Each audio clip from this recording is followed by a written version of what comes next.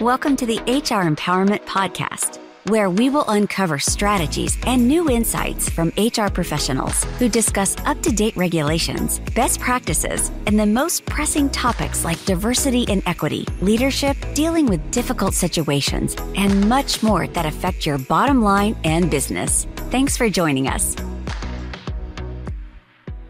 Hey everybody, welcome back. Wendy Sellers here, the HR lady, with my co-host JC. Hi. We're here today with a special guest from Tech Rage IT. They help prevent tech rage. We're not going to talk about that today too much. We're going to talk about employee rage just a little bit. Erica Martinez Rose, hello. Hi. Hi, Wendy. Hi, JC. Thank you for having me. Really excited. Yeah, absolutely. Hey, in this section, we want to talk about being prepared. Like, how do you, in order to positively affect employee engagement and connection, being prepared is key. Talk to us about how you prepare your new hires so that they are in it to win it throughout their entire new hire period. Sure. So we've been very intentional about letting our even applicants and candidates, even before they become an employee, of what our expectations are, what are the performance goals that they have, and how that helps with our company goals. So we've been putting together milestones, if you will, 30, 60, 90-day milestones that we present to candidates that have made it pretty far in the process, because we realize we need to let them know from the beginning what is expected of them. It's their opportunity to ask a lot of questions. It's their opportunity to know what we're expecting from them, and what we do in return to make them successful. It might scare some candidates, but at the same time, we'd rather make sure that they deselect themselves if they realize it's just not going to be a good fit. And we're not offended by that whatsoever. So we've been setting goals for them that we would then start discussing on a weekly basis, just to see if they're on track, off track, and then start making either provide them with additional training, and see where else we can help them. But it's just really a good way of tracking their progress.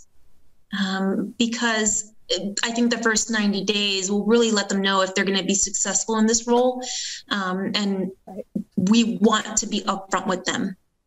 Yeah. Yeah, I think that's great. I tell everybody, hire slow. Just make sure you get the right person, and then not hire so slow that somebody else steals them, right? Because we're all in a super competitive market, but hire slow.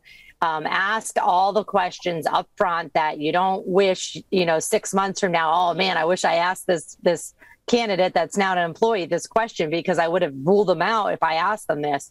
And I know, because I know you personally, that you've experienced some of the growing pains as well, and we all do. So kudos to you for having that plan. So often in that same article that I was mentioning in the earlier section of our podcast from Harvard Business Review, it's actually called The Surprising Power of Simply Asking Coworkers How They're Doing. And, you can, for our folks that are listening in today, you don't have to be their manager to ask them how they're doing. If you are their manager, supervisor, or team lead, you should not only be asking them how they're doing, but then going this step further and giving them concrete information on how you perceive they're doing. And then this one's a scary one. Hey, I'm your manager. How am I doing? That's a hard conversation, right? It is, are you ever going to get true feedback from them? You never know. Some might be really open and honest, some might not. But you can start seeing how people, even how they come in the morning and how they are. We had an instance where we started seeing, I don't want to say personality changes, but just enthusiasm changes. And, things were going on in their personal life, which then affected their performance. But you can start seeing that even though they're not saying something to you. So just really paying attention to that, which can be really hard in a virtual world. So it's that struggle right now. Absolutely. Does your organization what do you use for communication? Are there any tools like technology that you use to make it easier to communicate on the fly with your remote workers and even your in-person workers? So we use Teams. We have different channels. We have one for celebrating successes. Every time we get positive feedback from a client, we'll celebrate as a team. So that's something that everybody sees in the company. And then the technical team has their own support chat. So anybody can participate in there when they're having struggles. So it's a collaboration as a team there. We do have in-person team bonding as well. Mm-hmm. That we do. We've had board game day. We've had a cookie decorating contest. So little things like that we do to keep it fun. But for the most part, it is all Teams and virtual collaboration. Yeah. Yeah. So anybody can start those conversations, check in on each other, even if they're not a manager. And then the managers know, which is you mainly, right? you and your partner saying, hey, we got to make sure so-and-so is not tuning into this conversation today. Let's go check what's going on. Erica, you'd be surprised how many people just don't do this. They go, I'll deal with it tomorrow. Yeah. And I think that we've been there too, where you just don't want to have those hard conversations, or you just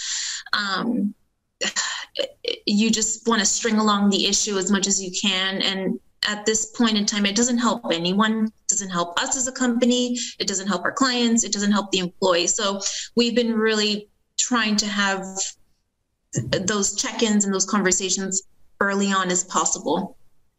You know, it's been said that check-ins may not necessarily be the time for argument or even persuasion, according to some articles and research.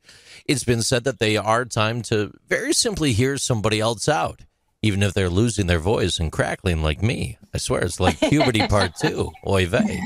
But consider acknowledging the point of view of that individual, of that person, or asking them to elaborate if someone says something that you don't understand or agree with. I read that advice. I kind of like that advice. What do you think about that, Erica? Being the owner and the top executive of the company, I try to make sure the team's not intimidated at all by me. And I think it helps that I'm not physically in the office, and I'm not their day-to-day manager. So some people are intimidated when I speak to them, but I really try to keep things more on the casual side, and try to let them know that I'm always here for them. And I do check in and say, how are things going? But again, there's only so much we can do, and hopefully they see our intentions and trying to stay in contact with them. But there's going to be people that are just never going to be upfront about it. And, us as executives and leaders, it's really trying to see other clues. Yeah. And hopefully you find those clues by the 90-day mark, right, Wendy? Yeah, I mean, that's ideal. But, let's talk about that for a second. So I want our listeners to know, in majority of states, the 90-day mark doesn't mean anything except for they may not get unemployment if you fire them. So I try to tell my clients, hey, don't worry about that 90-day mark on that thing. Because a lot of people think, oh, well, I got rid of them on day 89, so I'm not going to get sued for anything, for discrimination or whatever it might be. It's like, no. You're still held accountable as an employer to the laws in that first 90 days, as you are 120 days, 5 years, 10 years. So the thing that I do like about the 90 days is that it usually forces, a lack of a better word, encourages companies to come up with at least a 90-day plan. Ideally, it would be a plan every year of the person's career, right? Because every single year, every month is important. We need to be profitable and productive and engaged every single day, not just the first 90 days. Now, if you're a smart new hire, you'd be really awesome in the first 90 days, right? And then you'd be able to kind of get left alone a little bit more, except for those positions that don't, that need to be supervised closely. I was looking at this one stat here from a global culture report in 2022, so it's this year, and it said that research finds that 45% of employees say the number of individuals they regularly interact with at work has decreased significantly over the past year. So this was 2021, 2022, not even the beginning of the pandemic. And 57% of employees said that they engage in fewer social activities at work or after work. And so I really, and then additionally, the last stat I wanted to share there, 1 in 3 employees feel disconnected from their leader, furthering their isolation and loneliness at work. So again, kudos to you, Erica, Erica and Matt, for making sure that, you are doing the right thing and trying your best to feel that everybody is engaged and connected so that they could be super awesome employees and wow your clients. With that said, we're going to be right back with our next section.